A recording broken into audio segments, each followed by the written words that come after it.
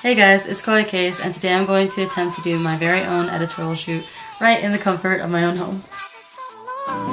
So the first step to doing your in-home photo shoot is to find an idea. After many years, I finally reactivated my Pinterest account and I filled boards with editorial shoots and took notes of the poses and clothes they were wearing with the certain types of backdrops and frames.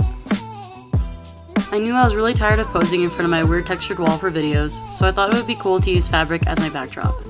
I searched our closet for what type of fabric we had and found these really interesting nude curtains.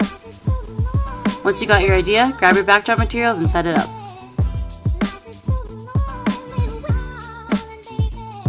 Since I am not doing a nude photo shoot, I went through my closet and picked one iconic look that I felt matched the aesthetic of the backdrop I made. If you want to be extra like me, or just want to make your shoot more unique, gather any decorations or accessories you have lying around that you think could accent your backdrop and outfit. Now that you are content with the aesthetic you created, it's time to put that fire outfit on and get ready.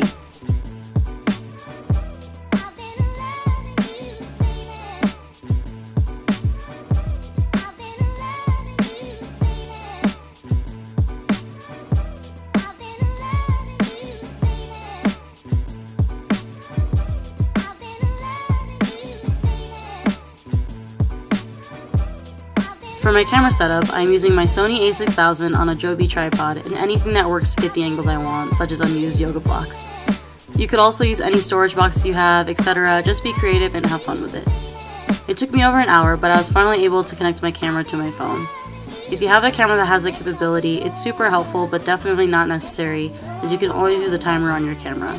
Now that you're prepared to shoot, you're ready to pose for that camera, baby.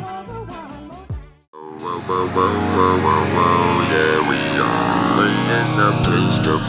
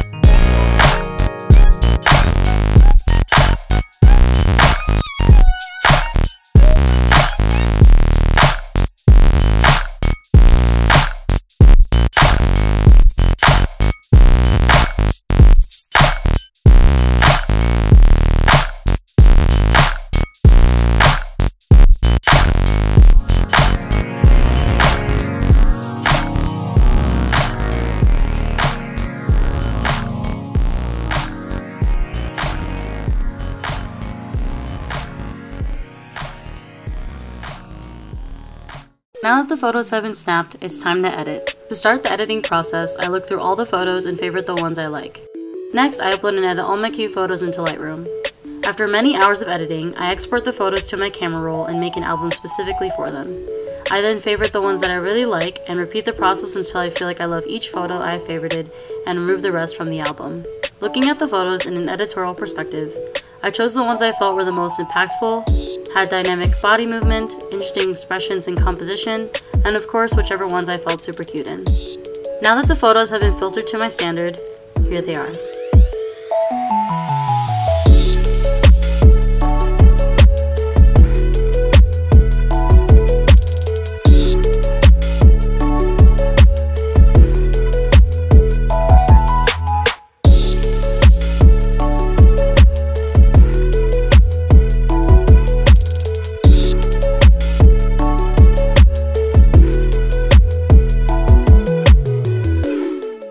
And that wraps up my very first editorial shoot by myself. I hope you guys enjoyed. Let me know which shot was your favorite. Thank you for watching, and I'll see you guys in the next one. Bye!